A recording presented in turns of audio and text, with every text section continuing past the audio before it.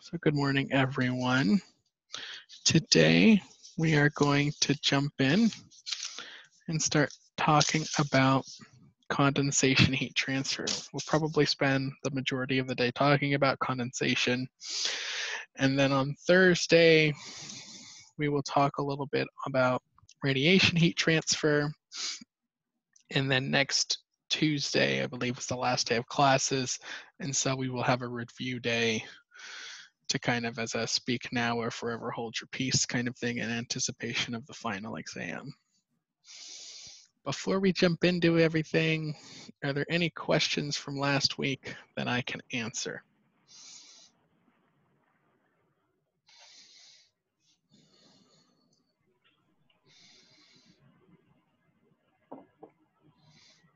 All right, if not, let's get talking about condensation heat transfer.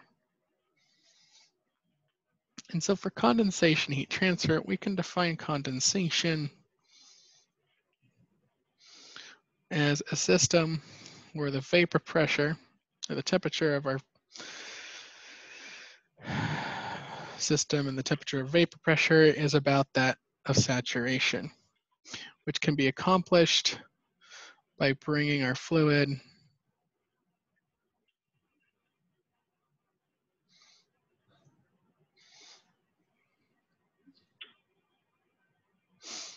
bringing a vapor into contact with a solid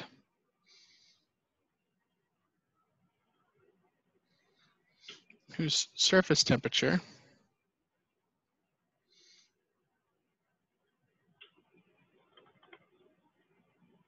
T sub S is below the saturation temperature.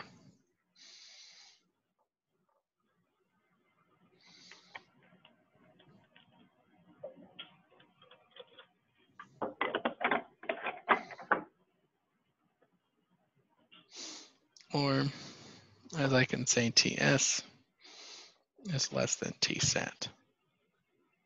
So our driving force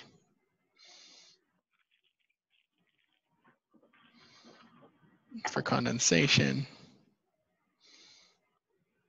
can be expressed as Tsat minus Ts. However, one thing that we can note is that unlike boiling, condensation can occur through contact with other fluids.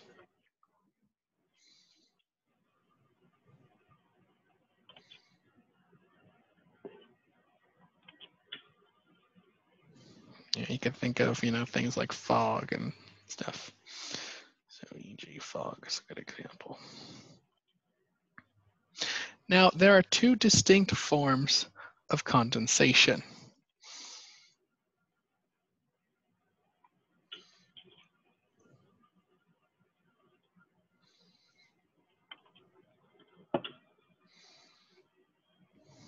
The first one being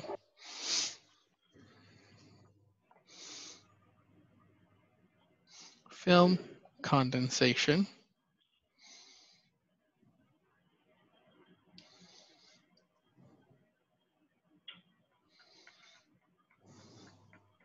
And the second being dropwise condensation.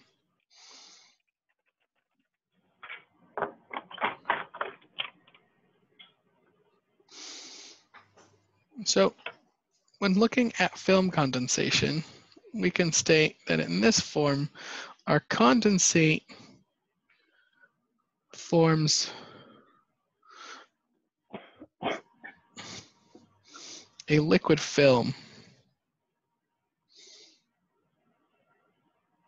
of thickness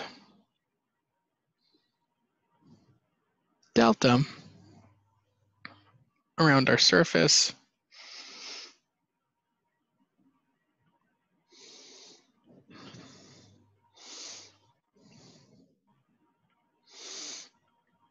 and that is opposed to dropwise condensation, where we simply have our condensate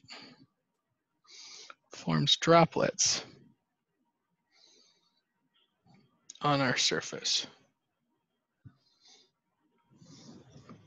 instead of a continuous film.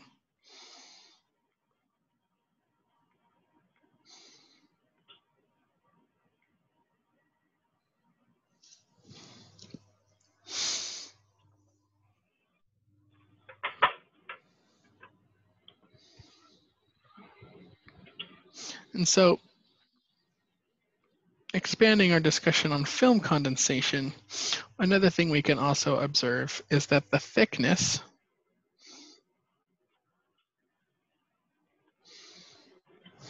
of our film, or the liquid film, increases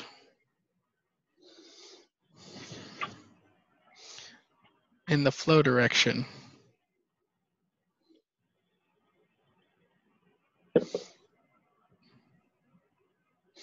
as more condensate forms.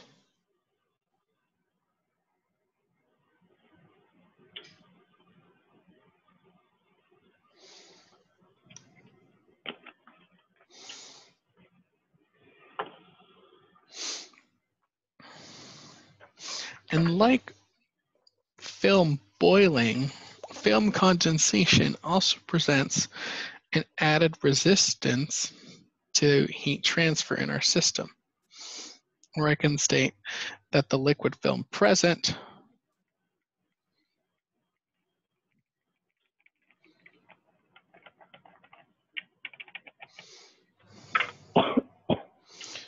results in an added heat transfer resistance.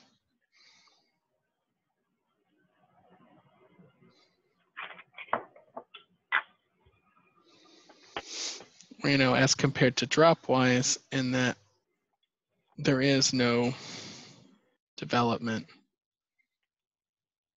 of a secondary heat transfer resistance.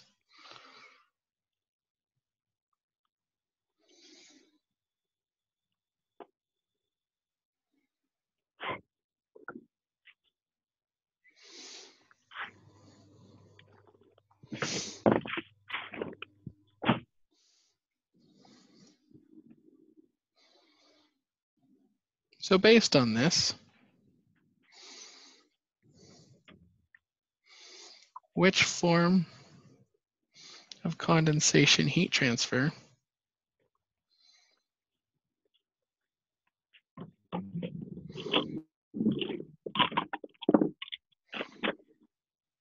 will have a higher heat flux?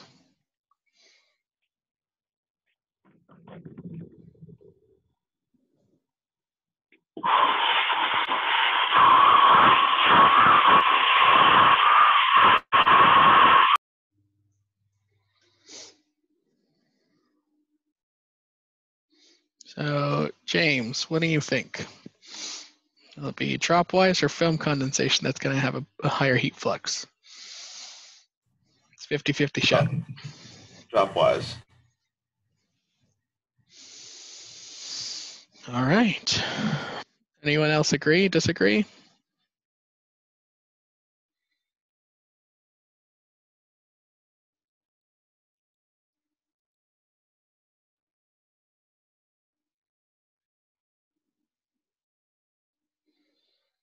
Wouldn't it be film? Because if you have that extra heat transfer resistance, and since 1 over R is U, then you have a higher Q. Or am I getting on like the wrong thought? Repeat that again. I'm sorry, I cut out. Like since it has like an extra resistance and you do 1 over the resistance for the overall transfer coefficient, wouldn't it be wouldn't the film have higher? Or is that just like the wrong like thought process for that? The film would have a higher resistance. You are correct. And so for this, dropwise condensation will have a higher heat flux. And we can find on average the heat flux of our film or I should say the heat flux of our dropwise condensation, is going to be 5 to 10 times what we would expect in film condensation heat transfer.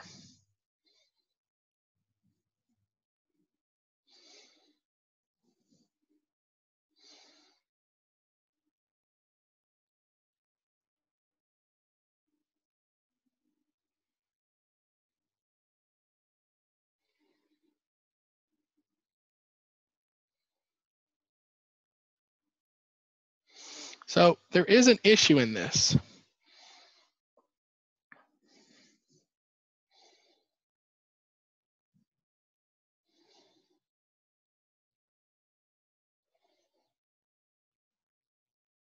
What do you guys anticipate that issue being between film condensation and dropwise condensation?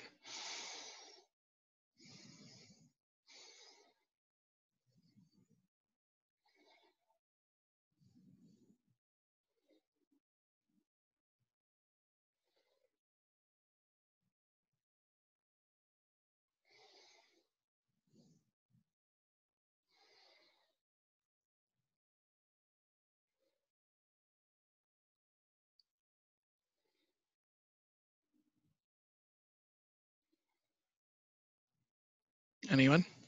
Let's see, I'm going to my list. Mackenzie, what do you think is the issue regarding dropwise and film condensation? And that we do have much higher heat flux. I'm not really sure.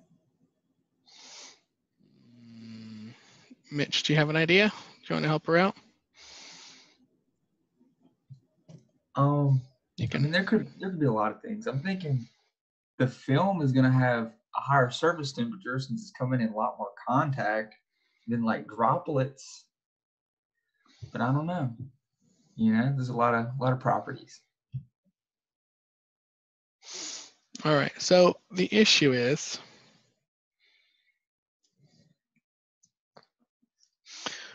let me move this out of the way. If I have a system, let's say I'm condensing on this plate and I have drops form and I have really good heat transfer.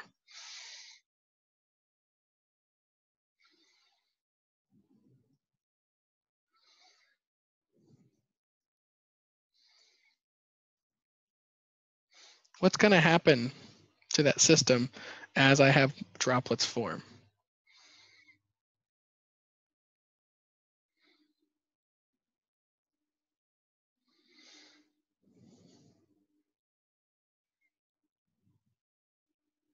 Wouldn't the plate get really hot since it has higher heat transfer?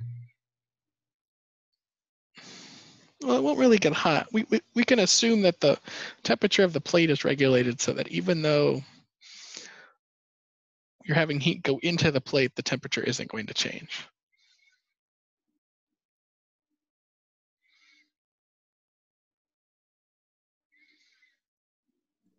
Will there eventually be enough droplets so that it'll form a film? That is exactly correct. Very quickly, because you have that higher heat transfer, you will eventually end up with a film. Meaning that if you have really good heat transfer and you're designing everything properly, that dropwise heat transfer system is going to very, very quickly become a film condensation heat transfer system. And so I would say dropwise condensation quickly becomes film condensation if operating efficiently. Meaning, yes, you have a higher heat transfer rate existing in dropwise condensation, but in terms of overall effectiveness as well as what's the word? Productivity, that's a good word, right? Because even if you can get a few drops here and there with the high heat transfer rate, at the end of the day, we want productivity. And so that means your system's quickly going to become a film condensation system. And what that implies is that for most systems that we consider, we're only going to focus on developing expressions around film condensation. Because if the majority of our operation is going to exist in that, form, that's what we plan and design for.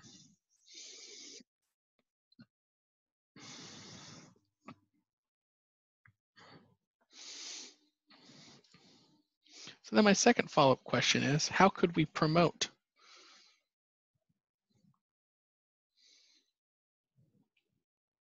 dropwise condensation?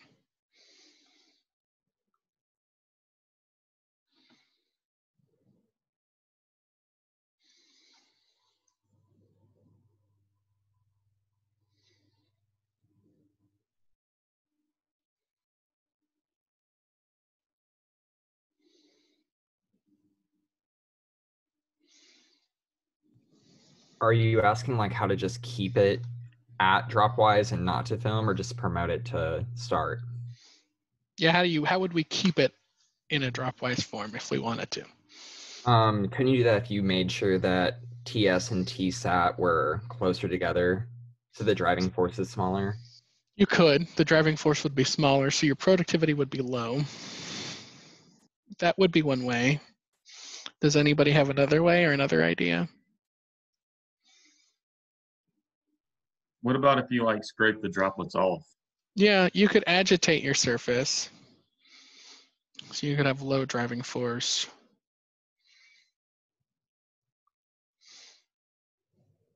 We could agitate our surface.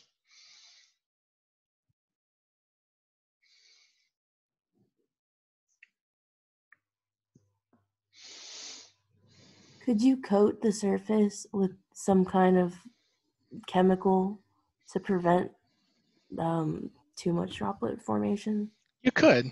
That would be an interesting way to do it. So you can do the Rain-X method, right? Give it that nice squeaky, clean surface. The only issue there is it would present another layer of resistance to heat transfer. So could that work? Definitely. Would it reduce your heat transfer rate? Also probably.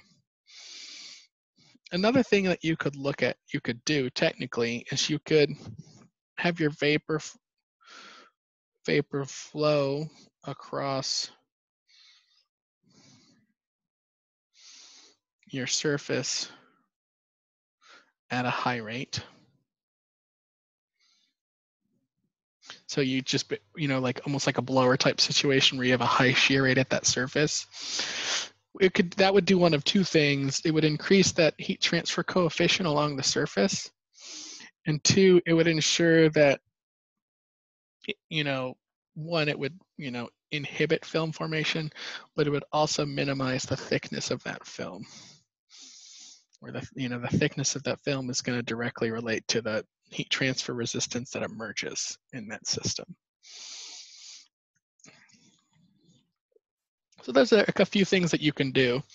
However, if we're honest and we're looking at heat transfer equipment, i.e. exchangers, it's going to be hard to do a lot of these systems, which, as kind of what I said, a lot of times we just design assuming films are going to form and ensure we have good productivity for those systems. So with that, we can talk about film condensation a little bit more, which we will do for the rest of the class today. So in film condensation, we find that the flow regime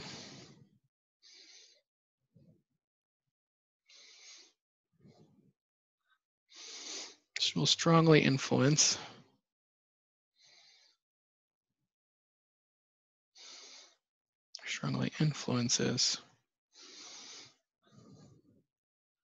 the projected heat transfer rate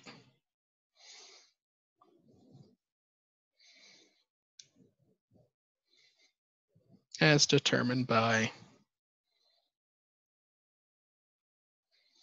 a heat transfer coefficient.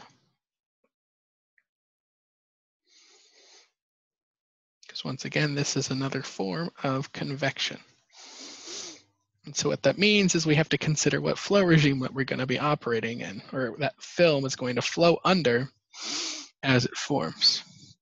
And we can calculate the Reynolds number in our system as the density of our liquid times the velocity of the liquid as it flows times the hydraulic diameter of the liquid divided by the viscosity of the liquid. And the hydraulic diameter is going to be calculated as 4 times the thickness of the film, or 4 times delta.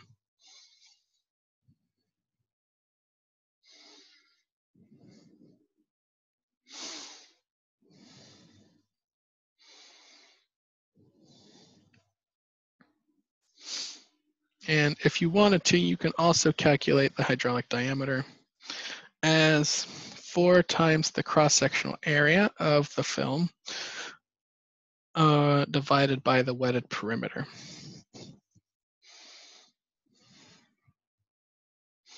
So saying that delta is going to be the film thickness or condensate.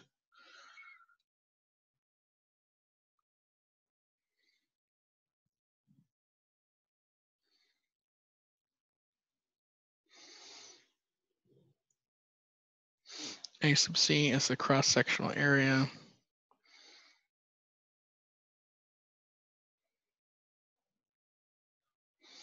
of condensate flow.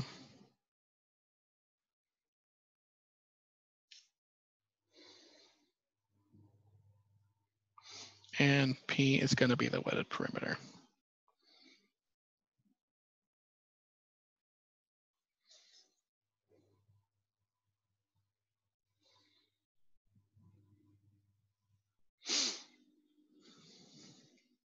However, these are going to be strong functions of geometry.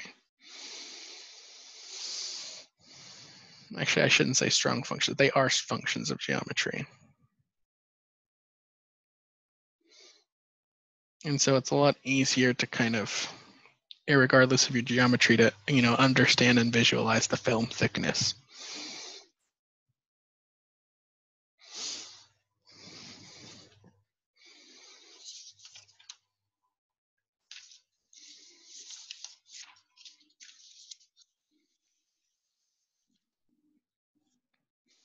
So in addition to identification of our Reynolds number, we also have to consider the implications of film condensation heat transfer. In that if we're looking at our system, and like I said, I'm going to go to this vertical plate because we spend a decent amount of time on it. I have, let's say, I'm going to make it 2-dimensional. A condensate that's going to form kind of like this, where I can describe my thickness delta like this. And if it's a vertical plate, I would anticipate the thickness of that film is going to increase linearly as I move down and as the fluid flows essentially down the plate. And what we find is that, all right, my vapor is green, it's hanging out here, right? The temperature of the vapor is going to be about the saturation temperature. It's going to come in contact with that liquid film and condense. However, the liquid film is also in contact with the surface, which is below the saturation temperature. And what we find is as that liquid film flows, the temperature of the liquid, which I'll call T sub L, is going to sit somewhere between T sat and T sub S. And what that means is there's going to be some degree of subcooling in our film. And so what that means is in order to develop these expressions appropriately, we have to determine what's known as a modified latent heat of vaporization.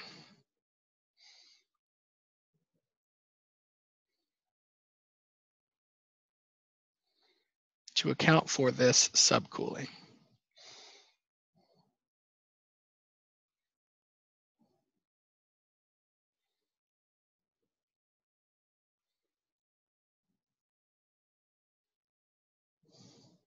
And I call this lambda star.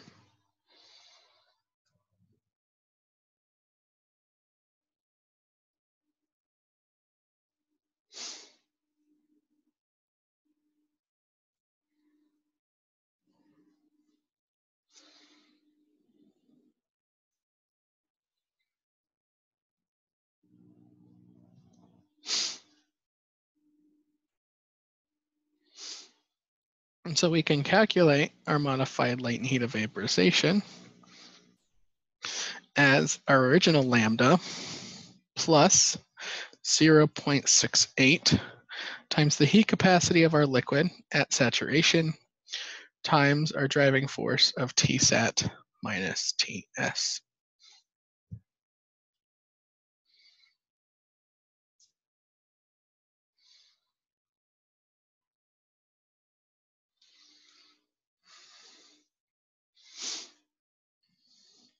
And in the case,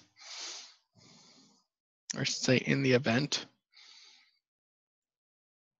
that the temperature of the vapor is greater than saturation, we can calculate another form of our modified latent heat of vaporization of lambda plus 0.68 times the heat capacity of our liquid times our driving force Tsat minus T sub S plus the heat capacity of our vapor times the temperature of the vapor minus the saturation temperature. And so what we have is our original latent heat, our anticipated subcooling,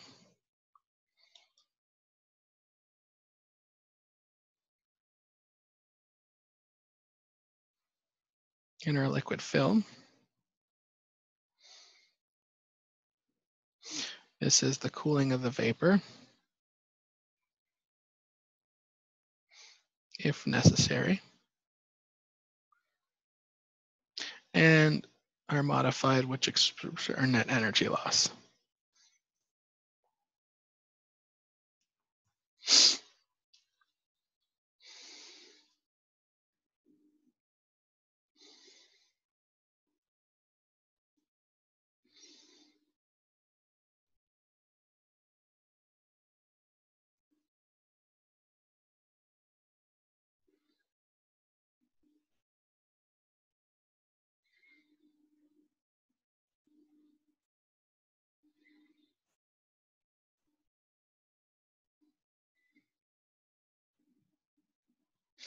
All right. So any questions on what we've discussed so far today?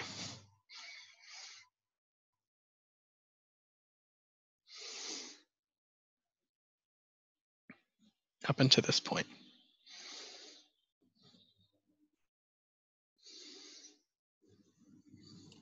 I have a question. Go for it. What is lambda?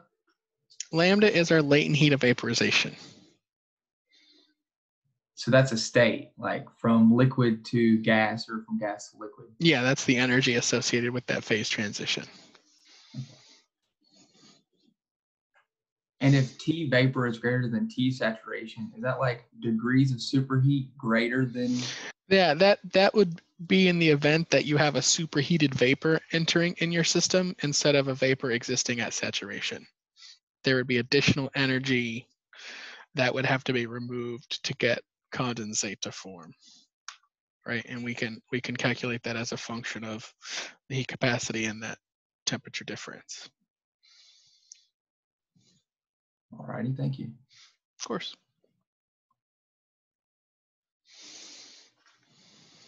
And so with this modified heat transfer or latent heat, we can describe, and here I'll go back to black.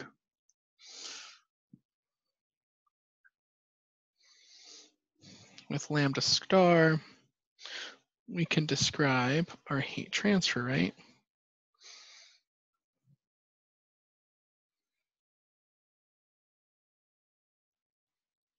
as Q, condensation, is equal, I probably confuse you with conduction. Just say CD. As H, A sub S, T sat minus TS, which equals M dot lambda star, where M dot is our condensate flow rate.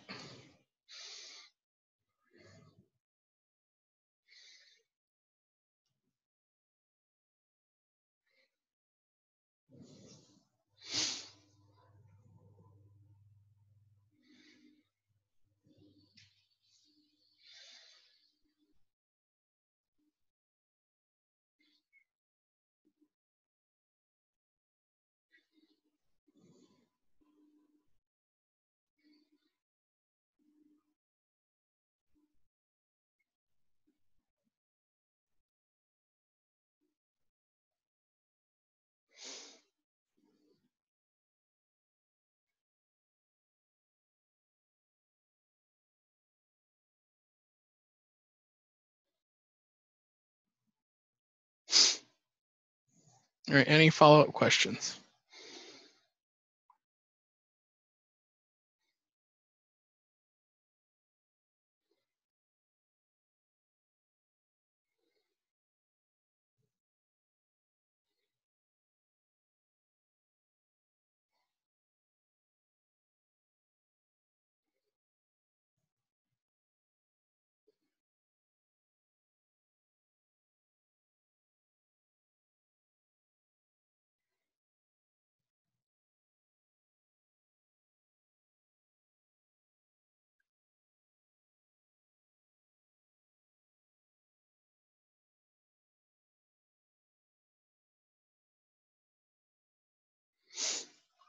Okay, so this begs up a question of how are we going to calculate our heat transfer rate? Or, I mean, my heat transfer coefficient.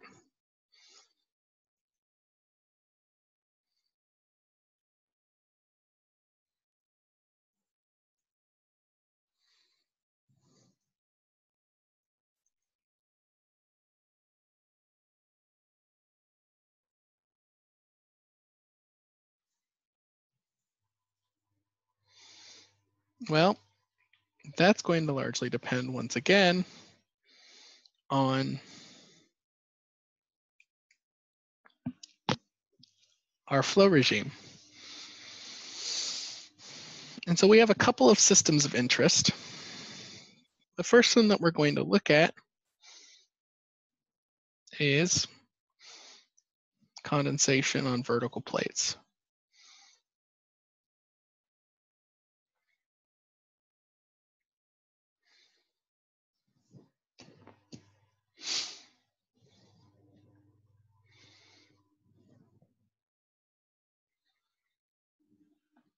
And so for vertical plates,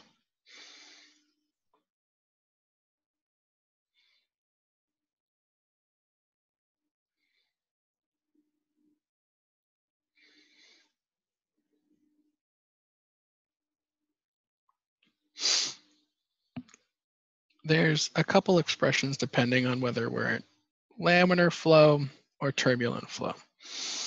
What I can't say is, in general, the heat transfer coefficient for a vertical plate can be expressed as 0.943 times gravity times the density of the liquid times density of the liquid minus density of the vapor times our modified lambda times the thermal conductivity of our liquid divided by the viscosity of our liquid times our saturation temperature minus our surface temperature times the height of our vertical plate, all to the 1/4 power.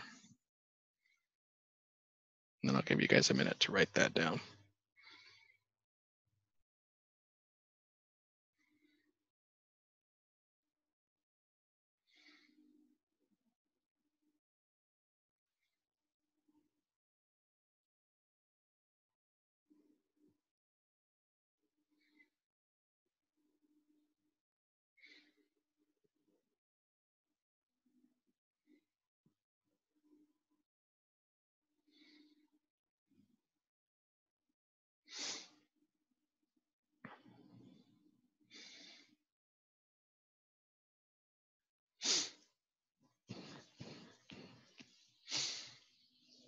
And so what we can say is we have some simplified expressions depending on our flow regime.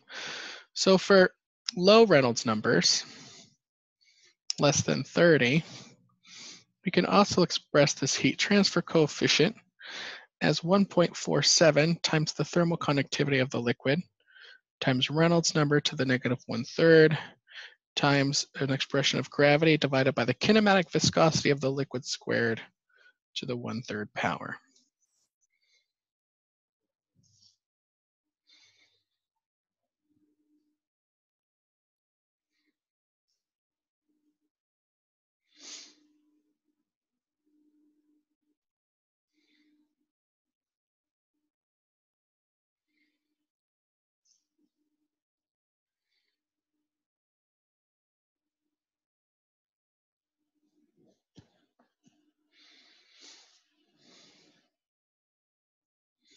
Dr. Lopez, Yes, your heat transfer coefficient equation looks different from the one posted on the slides. does it? Just a tad. Let me take a look.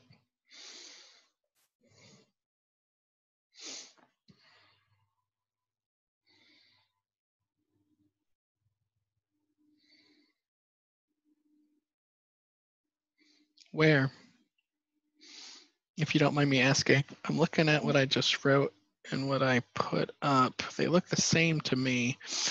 I will go for it. Is it looks like K is cubed. Oh, I see. KL cubed. Well, then give me 1 second and I will double check that. Thank you for bringing that to my attention. Gotta make sure we have the right forms.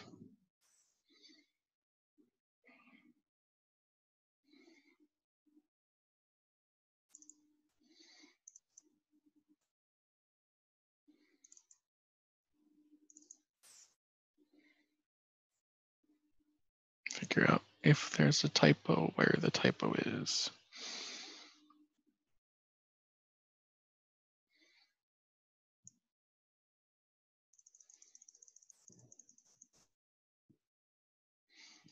Okay.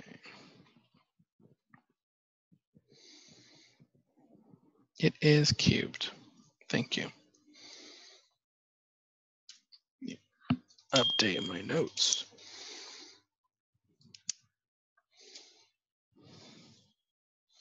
Thank you for that. And then there's an additional L in the denominator. I have the L. It's here. It's the height of the plate.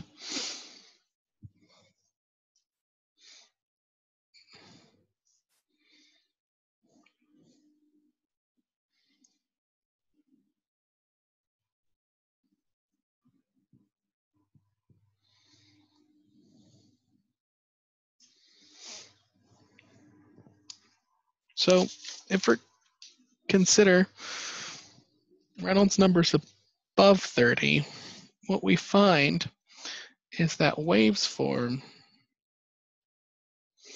along the liquid vapor interface.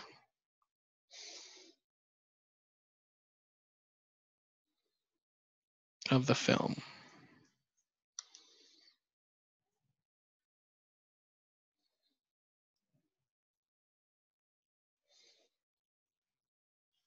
And so we consider this, wavy laminar because we're really good at making up names.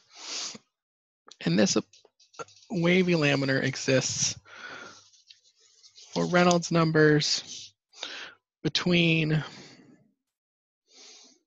30 and 1800.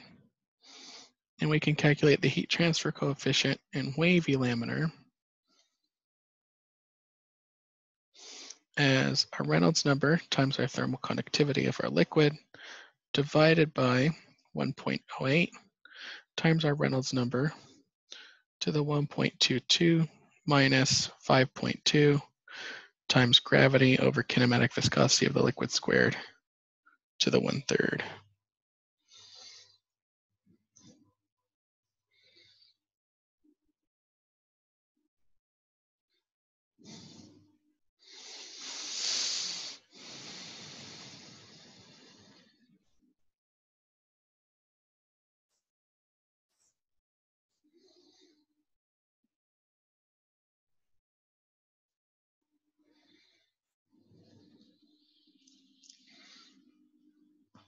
And if you want to, you can combine a Reynolds number expression with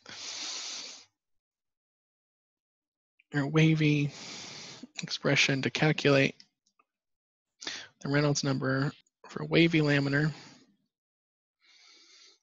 as 4.81 plus 3.70 times the height of the plate times the thermal conductivity of our liquid times Tsat minus Ts divided by the viscosity of the liquid times our modified Lambda-Thallium vaporization times our gravity kinematic viscosity term G over VL squared to the 1/3, all to the 0.820 power, 0.82.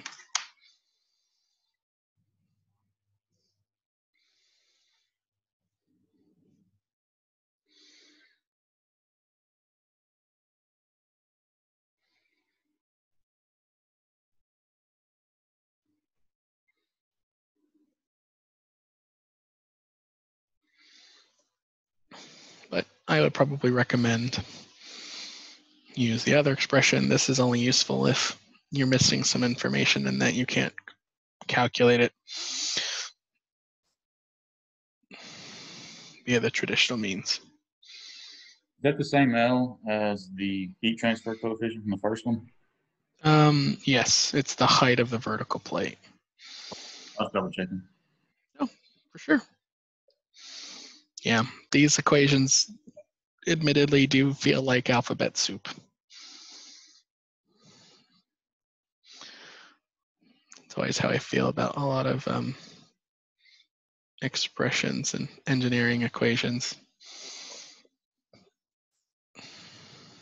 And lastly, for turbulent flow, Reynolds number above 1800.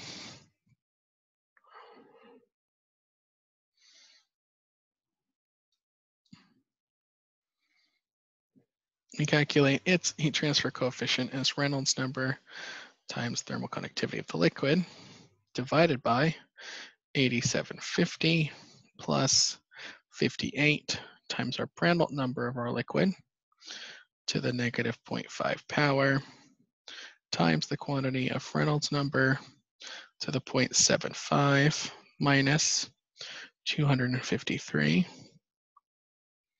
times our gravity over kinematic viscosity of our liquid squared to the 1/3 power.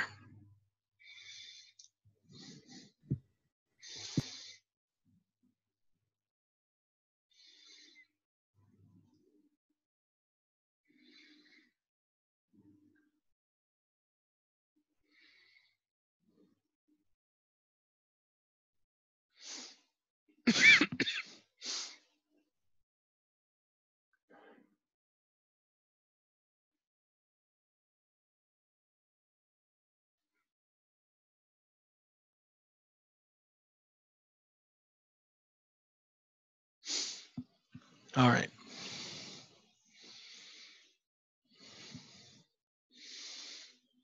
Any questions, or do you need me to go back to make sure that you have the equation written down properly? I believe these are on the slides that I've provided. I have a question. On the very first formula, you have H vert, and then you give a formula that is a Reynolds number less than 30. So are they just equated? One's just like a more simplified form, or does it have a different like case, I guess?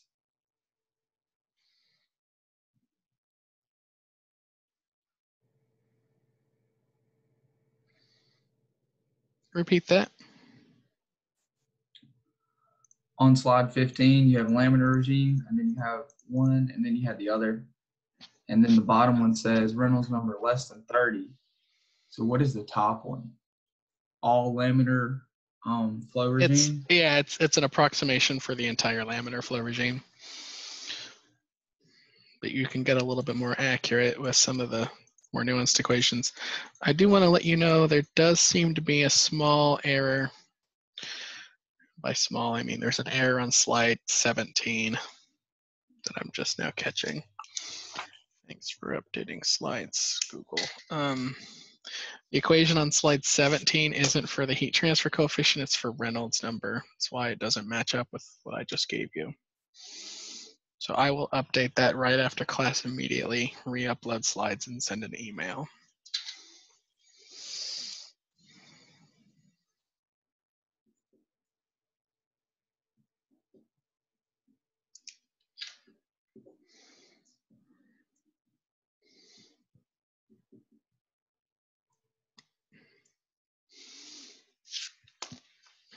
All right, so how do we anticipate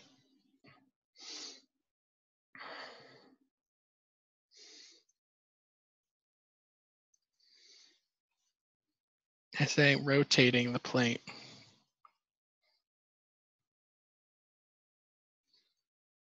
Influence our heat transfer rate.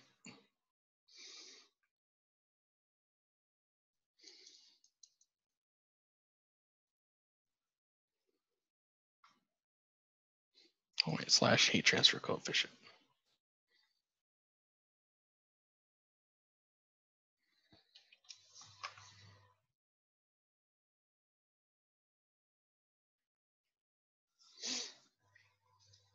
Do we anticipate that would enhance or hinder our heat transfer?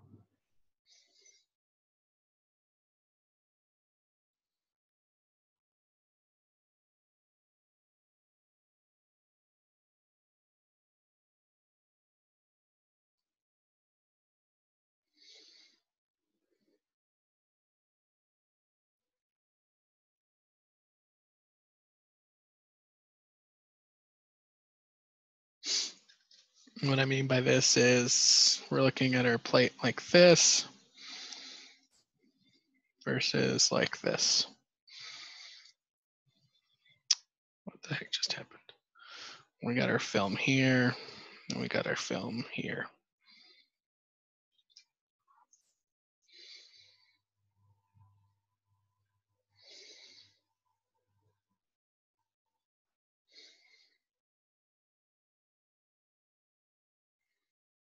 It would go up.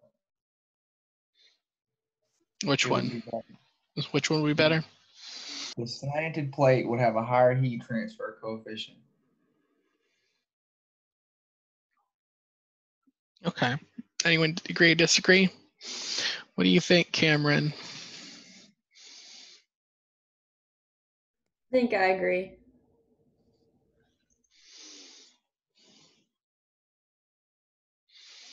Okay. What we find is that actually rotating that heat transfer or that vertical plate off of that vertical would actually result in a decrease. We see a decrease in heat transfer rate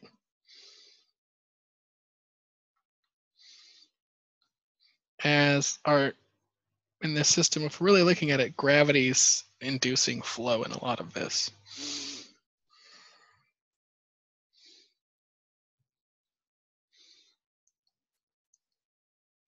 And so tilting it away from that vertical is going to mean less of that gravitational force is going to be exerted in the flow direction.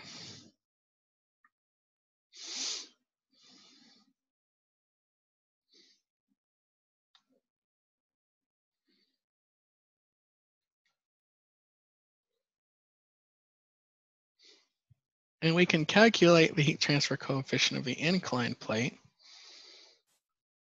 by simply calculating the heat transfer coefficient if it were vertical, and then adding a correction factor of cosine theta to the 1/4 power, where the theta that we're looking at is this angle here away from the vertical.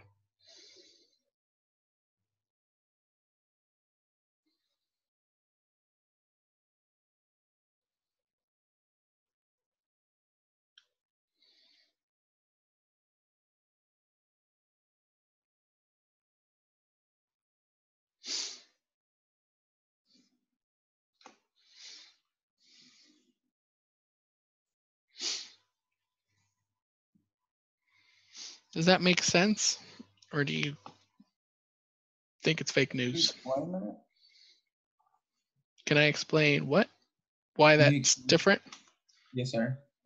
Yeah, of course. And so if I've got a plate or so for this system with my plate, right?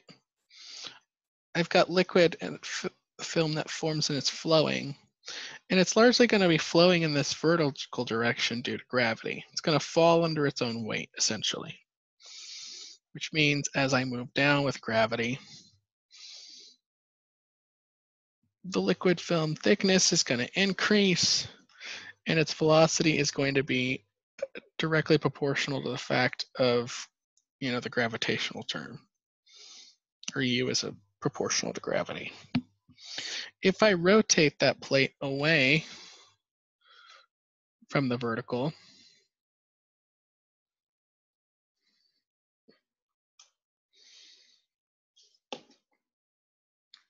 then less of the gravitational force is going to be moving in that flow direction, right? Because now in that situation, my triangle looks like this, right? So this is the liquid. The direction of flow is here. Gravity is in this direction.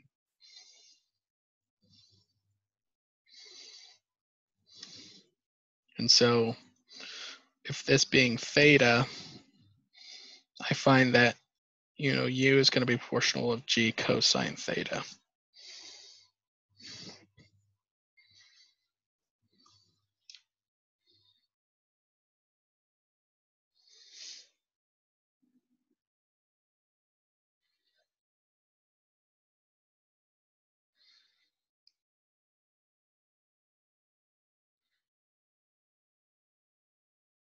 Does that make sense? And I know you probably are tired of me saying that. I wish I had a better way to ask. And so since that plate's moving off that vertical, less of the gravitational force is going to be in inducing the flow on the film.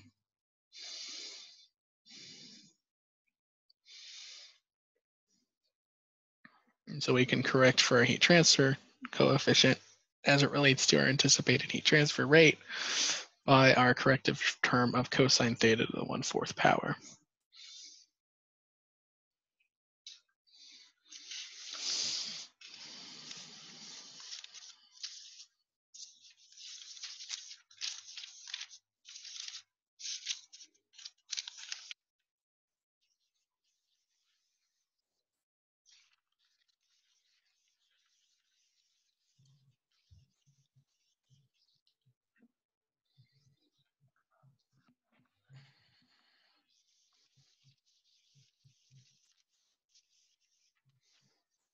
So normally we use gravity like we don't enjoy gravity, but here we've used it to our advantage. Yes, that's what's inducing the flow in this film system. Because there's no effective way to induce flow in a condensation system with a film forming outside of just the gravitational field force. You couldn't apply pressure to the system? You could, that's just going to compress your vapor. That's going to influence a whole lot more in your system.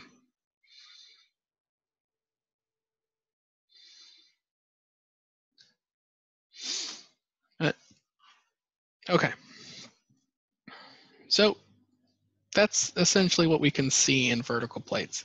However, as it relates to us as we use heat transfer equipment, what we're more often concerned with is the use of tubes and tube banks.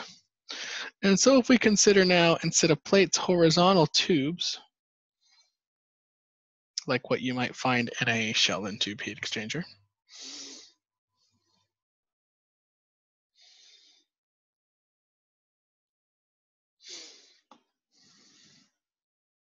We can calculate the heat transfer coefficient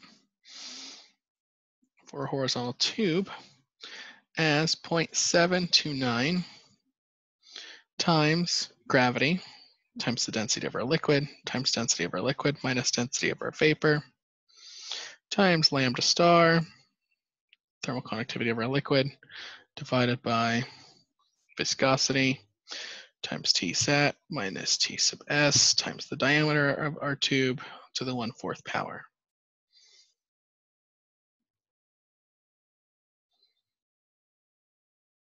And once again, it's here. This case of L should be cubed.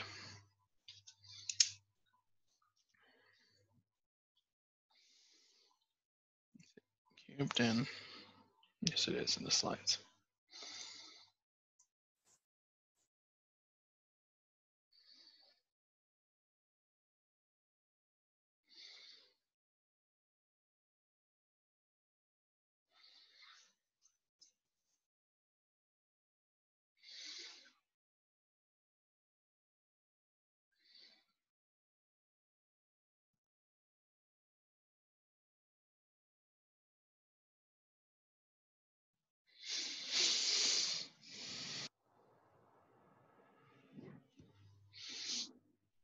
And so with that, in order to identify heat transfer coefficient of a vertical tube, we can apply a correction factor of the heat transfer coefficient of a horizontal tube times 1.29 times the diameter of our tube over the length of the tube to the 1/4 power. And so this allows us to identify the heat transfer coefficient on a tube or a pipe, irregardless of the orientation, because once again, if this was inclined, we can just apply our cosine theta correction factor. And so you can see kind of how it builds off the similar principles that we see in vertical plates, just some of the constants change. So for horizontal tube, we have the expression. If we're interested in a vertical tube, I'm not sure why we would, but we can apply that correction. And if the tube was at an incline, we can correct for that as well. But what we're most often concerned with is tube banks, i.e. condensing on the shell side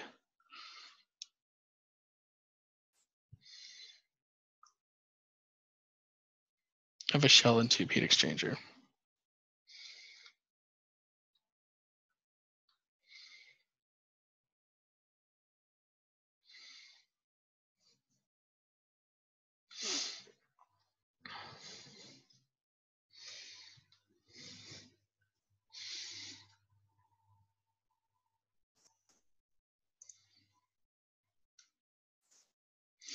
And what we find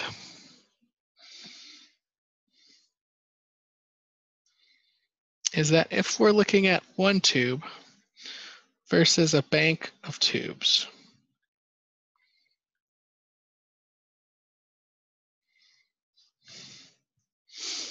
the condensation that forms on this horizontal tube will look a little like this, right? We have a film, and that film will kind of, form droplets off of that tube. We can quantify the film thickness and calculate our heat transfer rate by our heat transfer coefficient. But in our tube bank, the tubes on the top are going to influence the tubes underneath. Right? So we end up with this kind of waterfallish type effect, as you might imagine, as our vapor condenses and form liquids on this tube bank. Which means we need to find an effective way of describing the influence of tubes on top of each other.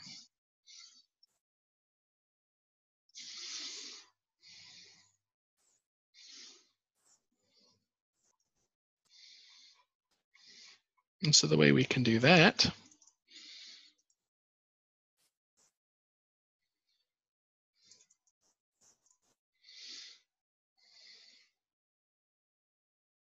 is by stating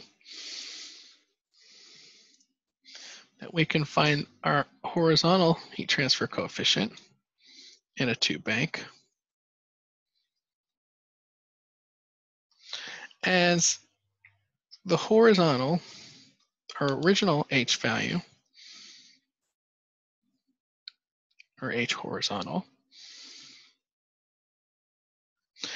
times 1 over n to the 1/4.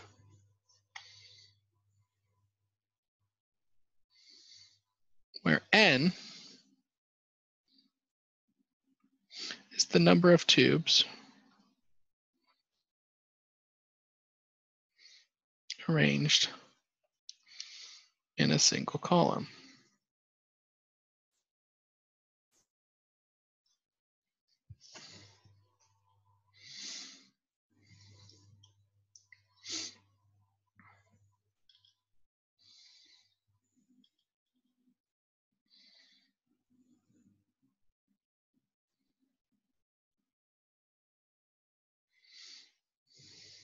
Or if you wanted to, you can combine those two expressions and simply state H horizontal for a tube bank is 0.729 times the quantity ChE, rho L minus rho V, times lambda star, K sub L cubed, divided by mu L, T sat minus TS, times N times D, all to the 1/4 power.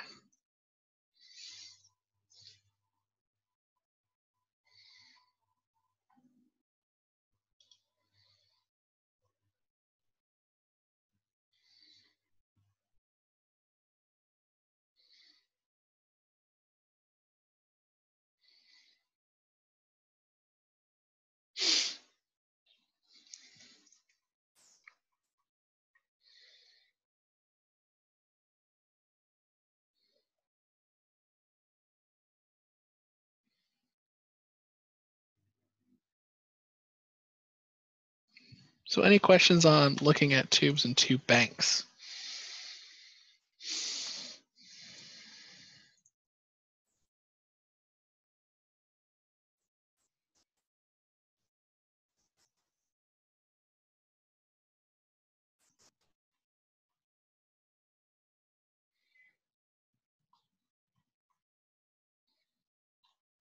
What's a single column?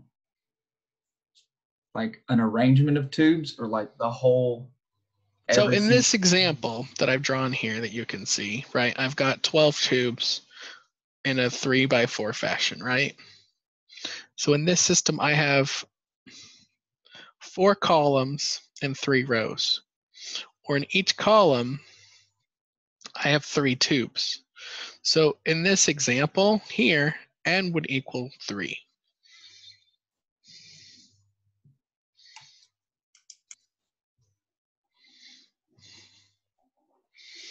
column is a. So this would a single this column. this would be a column. So the number of tubes in a single column. Or in an array, it's just a total number of rows. However you want to look at it.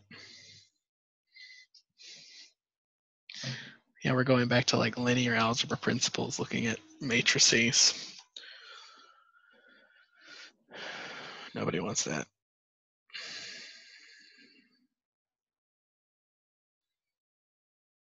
Any other questions?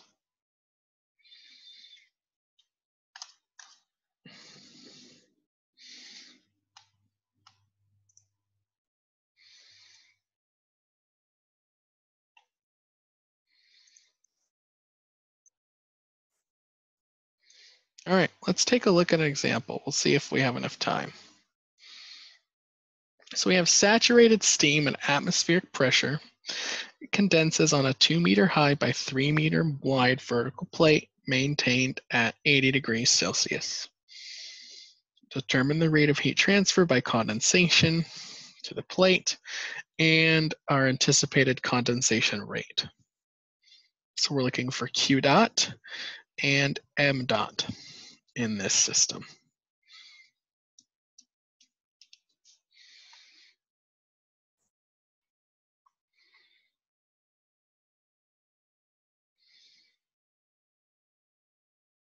All right.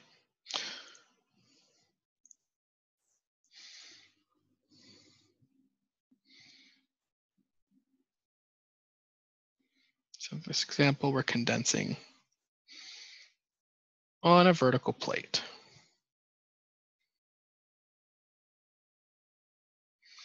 It's 2 meters by 3 meters. And I believe I said it was 2 meters high. And so for that, L is going to be 2 meters. The surface area is going to be 6 meters squared. The saturation temperature, since it's at atmospheric pressure, is 100 degrees Celsius. The temperature of the surface of the plate is 80 degrees. And then we need a whole bunch of thermodynamic properties of steam at 100 degrees Celsius. So the density is going to be approximately 965 kilograms per cubic meter. The heat capacity is going to be approximately 4206 joules per kilogram Kelvin. The viscosity is going to be approximately 0.315 times 10 to the minus 3 kilograms per meter second. The thermal conductivity is approximately 0.675 watts per meter Kelvin. And kinematic viscosity, because we'll need it, is 0.326 times 10 to the minus 6 meters squared per second. We also need the latent heat, lambda, which is 2257 joules per kilogram.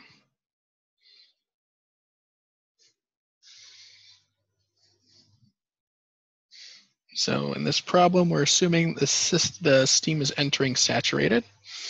So to find our lambda star, we have lambda plus 0.68 times Cp Tsat minus Ts, or 2257 joules per kilogram plus 0.68 times 4206 joules per kilogram Kelvin times 20 degrees C, or 20 Kelvin if it'll make you feel better. Sometimes people get mad when I mix Kelvin and Celsius.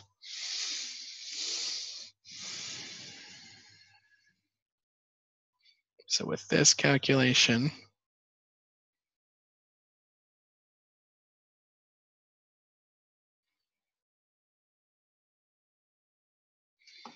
what do we get? Oh, I screwed up. That didn't seem right.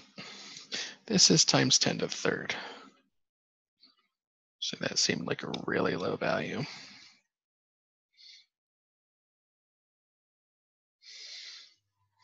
Or I can just call it kilojoules, whatever you want to do.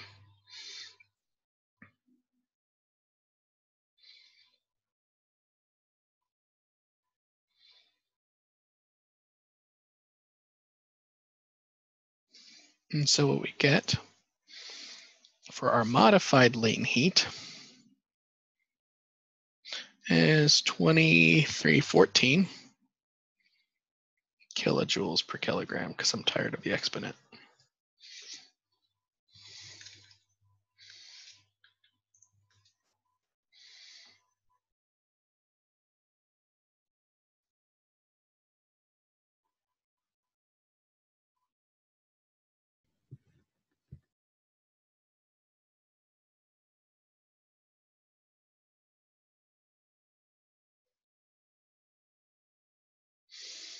And at this point, what we could do is we can solve for our Reynolds numbers, rho L mu dH over mu. However, we don't know delta. And so when you don't know your delta, what you can look at is identification of the Reynolds number through some of those laminar expressions. There's also a turbulent expression. And you can identify, basically plug in, find the expression that gives you the right Reynolds number, and then it falls in the category. Meaning you can calculate Reynolds laminar, Reynolds wavy laminar,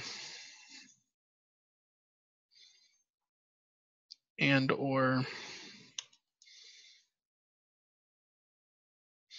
Reynolds turbulent, and find where the Reynolds number checks out.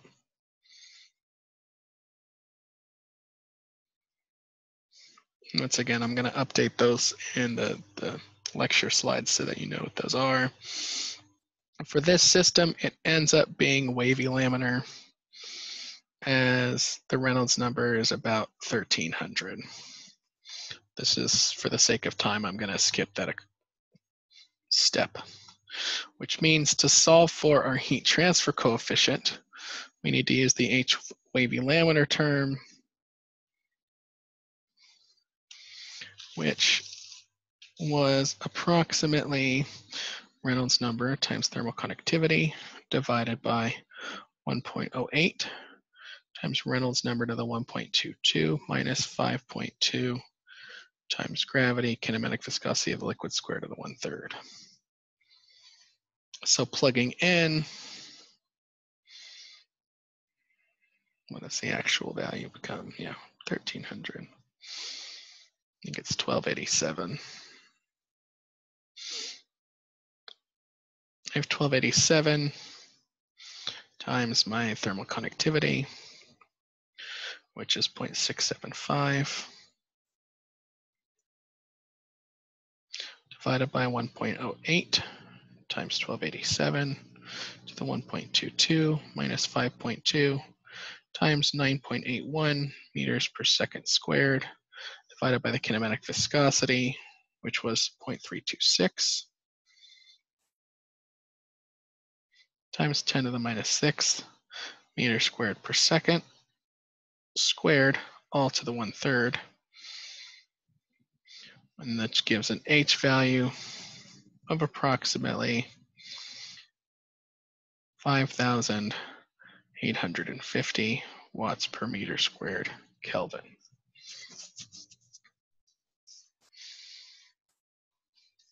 I'll stop for 1 second.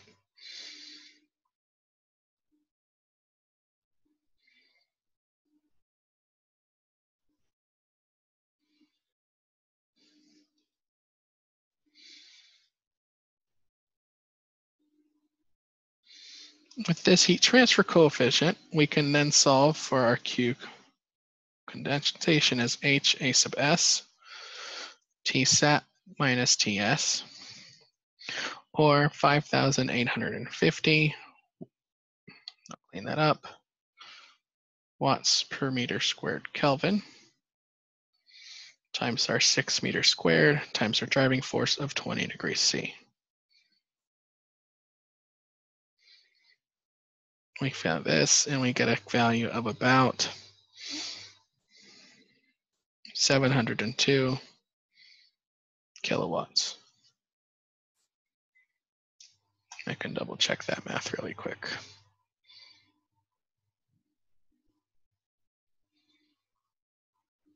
Yep.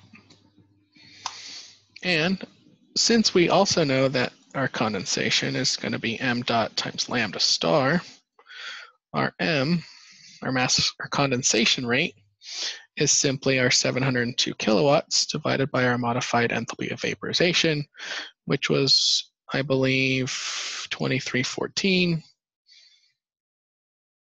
kilojoules per kilogram.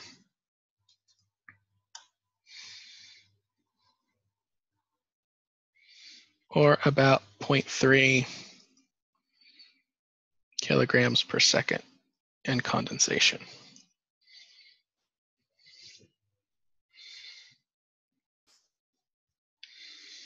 So we'll go over this one more time on Thursday. I might also go ahead and jump onto one more example on condensation heat transfer, just because, added emphasis. But are there any questions on condensation heat transfer, the mechanisms, and the calculations? And if you have follow-up, please don't hesitate to reach out to me via email, stop by office hours, and ask your questions. I'd be more than happy to assist. I don't understand the Reynolds number part. Yeah, I'll admit that's a part that I kind of glossed over. And so to add further detail there, so in this system, we could calculate Reynolds number if we knew our hydraulic diameter, but hydraulic diameter is a function of this film thickness. And in this problem, and in a lot of systems, you're not going to know that film thickness, which means you have to have an alternate way of calculating your Reynolds number, which, as I kind of illustrated a little bit, I hate scrolling back up, I'm sorry. There's essentially Reynolds number expressions for each of these systems. So in wavy laminar, we can calculate the Reynolds number like this. And so what you would most likely do is calculate Reynolds for each flow regime and identify the Reynolds that matches the flow regime. Which means if you use the low Reynolds number Reynolds equation and you found that it gave you a Reynolds number of 900, that doesn't match up. But in this one, if I calculated Reynolds using this vert wavy, I got about 1287. And it falls in the range of 30 and 1800, which tells me that for the system, we're most likely going to be in this wavy laminar regime.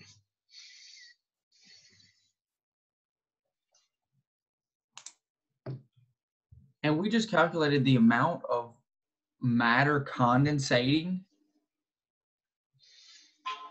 Yes. Crazy? So yeah, you're identifying essentially the heat transfer rate as well as the expected condensation rate for that system. Simply knowing the fact that you have a plate of that size at that surface temperature.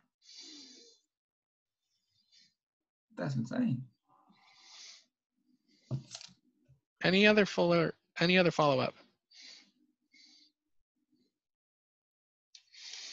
All right, if not, thank you guys for your attention and attendance.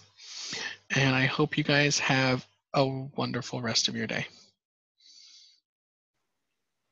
Thanks. Thank you, Dr. Lopez. You're welcome. Take care.